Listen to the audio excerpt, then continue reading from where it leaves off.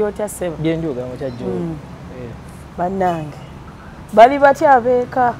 Abeeko bali wanze mbera bwo mpozi ngombuza ko kwani mmanyi mboza Briera. Briera ali fine. Ali fine. Okay. Tutukire ku nsonga. Tugire ekisebo. Tugire oyo kigwe madengamba tugire. Kaka tutukire ku nsonga. DNA results leero batugambye zikomyewo. Ngawe mulabe ku press wezafulumye. Naye sinze yazifulumiza kubanze I have strong respect for this kid because he's my kid. Simweganangako. Kwata Bruno yekaye. Simweganangako mbadde nga mulabirira. Sivanga yone ngamba nti omwana mweganye.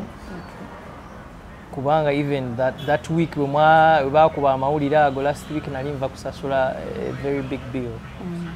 A hospital bill. Nze bagamba atali responsible. So nze sinama kufulumya omwana simweganangako. Like what people portraying simanya bichi.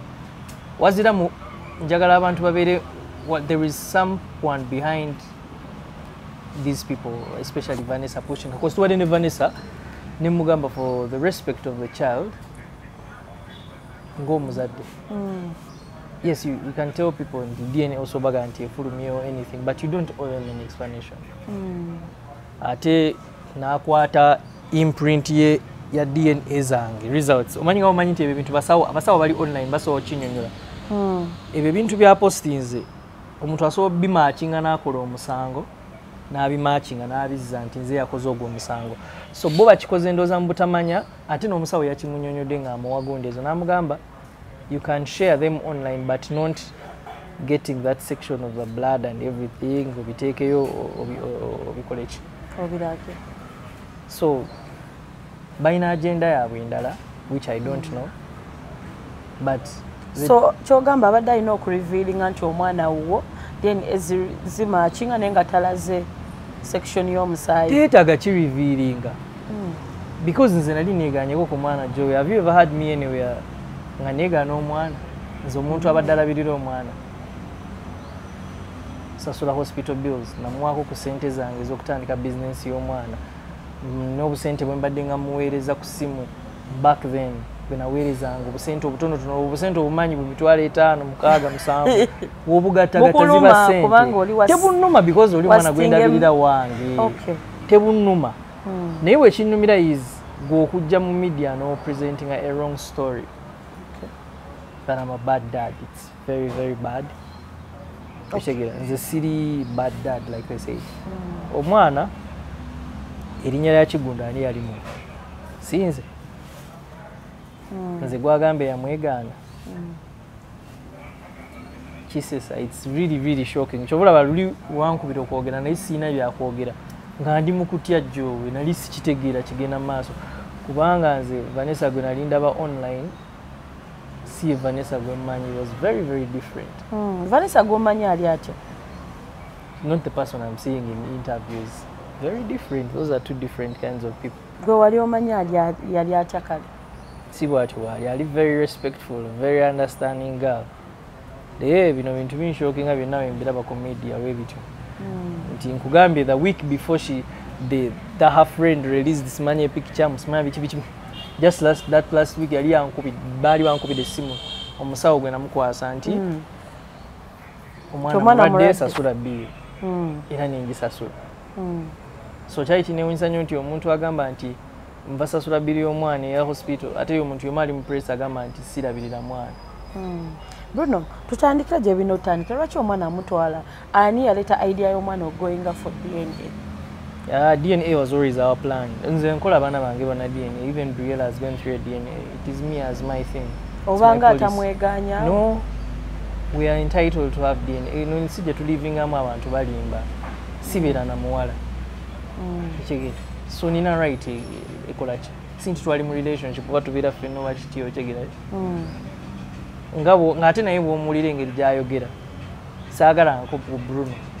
So ebintu ebyo bikutiisaamu n'ogamba nti kankole ki okebeere okyegera kankebere mbe sure kyakuluma yo ogamba mutakwagala nga tekisobola because nze sinza omuntu atakinga things personal okuva we nalokoka bintu mbiraba bula byatola namo banamawulire omunkuba mbeerawo nentunanga kubanga amazima gamala negakola ki kino ekintu wekitunuulira on a side of omuntu ayagala amazima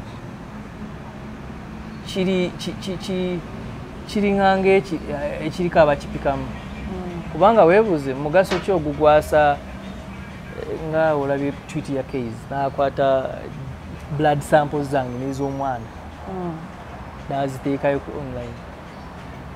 Which mother does that? Mwebuuze alumirira omwana. So you people are judging, actually. I think you're judging me wrongly. Ogenze n'ogamba alabika alina abamukozesa obamanyiko oba olinako omutima gwo be gugamba. Simanyi what I don't know who is speaking to her, but they know the truth. Tisegana ng'omwana, they know that. They know. Even the mother confirmed bagamba ndi responsible father. Mama we kenyini mu audio akkiriza nti ojja n'olaba omwana. Nzija nendaba omwana nzija ngalonsa oba nzija n'ebintu. Ekitegeera story yange bantu gye batawulira bulungi, and you see that kind of media attention that Vanessa wants is what is affecting Vanessa yagala mawulire. Sikimanyi what exactly she wants, because it's the same thing my big brothers have been asking. I was like, what is it that exactly you want? Audio in the first place ani agita eriwa eyo audio yatambula ye boy menyini bagita nze so akola ebintu bitaliyo jo because birimu omwana wange mwana mwagala kyakuyisa kitya kino oluvannyuma lw'okula eddoboozi nga jjajjawo story emu eri funny. Vanessa oyo yaŋŋamba omwana wange alina ania. Neŋŋamba nedda omwana muto nnyo okuba ne ania nga banyina eddagala bali mumukubira ania nga amutwala mu kalwaliro ak'ekisiro awo ewaabwe awo bwa layisi. Ne mugamba nedda, before you do that decision mwana mutwale wa dokita wange anzijanjaba amukebere. Dokita nanga omwana si mulwadde wa ania kati nga you can imagine bakwaze emyezi 5 bakuba omwana eddagala lya ania. Nze gwagamba atamwagala ng'obawa ssente ez'eddagala oluusi yankubiranga omwana alwadde biki n'oweereza ssente. But so you mean baali ba extorting a ssente kuva mu no, she wasn't extorting money from me. What I'm saying, eddwaliro lye batwalako omwana teryali tuufu. Kitegeera teryali ku standards tetuyinza okugamba nti standard lituukiridde. Nimukwata nimugamba omwana mutwale mu ddwaliro bwe liti yeebala ofuna complications. Okitegeera Jowe. Nze gwagamba nti ndi taata ki?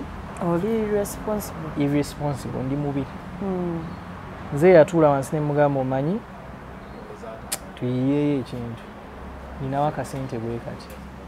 Ko ye nti oyinza simuwangako ku idea ya kukola nawuli emidala gya chapati nga mujogerako yajiva nze namubulira sente ze nayinawo ye n'agireeta idea. Wamwa sente meka? Nambulira sente ze namuwa sijja kugamba neze yabagamba ntono kuze namuwa. Wamwa meka Bruno? Sijja kuzoogera wano. Bruno yavaayo n'ayogera byayogera nawe yogera wamuwa sente meka? Oba tomuyisiza mu maaso? Omanyi kuno kuba era nga okulabisa kuba kati bijja kwetaaga okuleeta evidence and all those things. Teri sente ntono of course. Kale let's assume na mwa million emu nga bwagamba because saagala nze kubeera nga to exchanging words back and forth. Jowe mu COVID nasimba gano kino nkirayirira ku bulamu bw'omwana wange. Actually both of them real and safe. Mu COVID nasimba soya wa million emu 1 acre. Nimpangisaako ettaka. Nimpangisaako abakozi. Ningulako seeds za soya. Soya yakuze kati ng'ate babadde bamulabirira kweyo emiliyoni yange emu. Babadde bamulabirira bulungi agenda va mu kukula wano twakoze estimate ng'ayinza ova miliyoni nga 6. Kati sente ze muyite entono nze zinkoleddeko. Emiliyoni gye muyiteemu entono bantu bangi wano batandika business ne zikula through that money with proper management. Namulaba ku TV ng'agamba mbu like nawulidde bigambo saamulaba because nze saabiraba mbu simanya nalaba abafaani babikomentinga mbu nasabanga sente za Briella. I did not suggest that. She suggested it herself. Nga maama afaayo yagamba nja kuba nkola emitwalo 16 buli week. naye mbadde nsuggesting nga tuzisplitting ng'omuzadde akola ki afaayo oba ng'omukyala ayagala ofaayo ninkiwelcoming nga it's a very good idea it's good netukkanya nemugana naye tukole sente zino business bwekula nja kwongera emiliyoni endala 10 nga gw'omugamba ekitegeeza ali omulabye nga wife material nali simulabye nga wife material naye I had respect for her being the mother of my child. I had respect for her. Okay. You get, I had to give her that respect and I wanted to give her support. Alime kubanga tankubira buli kaseera nti njagala kino kubanga buli kaseera yankubiranga mperezaayo zino nozimuweereza okyegera nemugala kati kanfunire ekintu kyosooka okujjamu nga teweetaaga nze nga kisobola okuyambako ku buntuntu obutonotono okyegera ate kenyini yaŋŋamba nti bwe tukikola kikola ssente bwe ziti ono n'atwalako zino ne Briera n'omuwaako zino ye yakyesuggestingira era ne ssente n'aŋŋamba mpa n'ennamba kwenteeka ssente n'enzimuwa n'agiteeka nga ku yange yamperezayo ssente emirundi egyo 60,000 2 times and she stopped and I didn't blame her. I left it naddamu nankubira nga ayagala ssente after 3 weeks nemugala ssente zinakuwadde okukola zaaganye nti banzibye banzibye simanya biki byaganye nemugala kati ogenda kumpaamuko time noonyako ki kubanga jjo emiliyoni bweva olowooza wabaddewo mmeka Bruno, Vanessa omusanga watu era musinkana ddi ebya Vanessa kuba ekyo nakyo kyayogerwako ebya Vanessa musanga biwanvu abantu tubasinkana in different places. Me being a public figure, I meet people online, live. People want to access me, can easily access me. Like back then, it was easy for someone to access me. Naye kati ebintu nga bimu bino ebibaddewo binjigiriza kinene okula n'ogamba kati sikyamala gakkiriza abantu ku accessinga easily like that.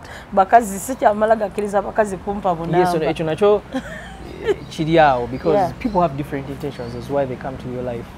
They have them. Waliwo abantu abakireeta side eyo ne bagamba nti nno okusinza ku story ya Vanessa alabika ya reaching out kugwe mu bufunza alabika yakwana ekyo nakyo sijja kyogera kubanga saagala kumulabisa engeri gyali nti maama wa mwana so saagala kumulabisa but tukitwale nti nze yamukwana kubanga saagala mulabisa maama wa mwana wange ate saagala mulabisa bagala mulabisa nti eyo gye tutambulira neyo mbayimbi sijja kugaana kya admittinga bajja eyo mu bivulu ne batugamba omuyimbi mutwalire enamba yiino amazima gali nti girls reach out to us batwekwanira bangi nze nina niyampa ku ssente ze nga tandabangako she was in the US yansindikirako $2,200 nga ngamba nkwagala rendidde Uganda njagala kigwe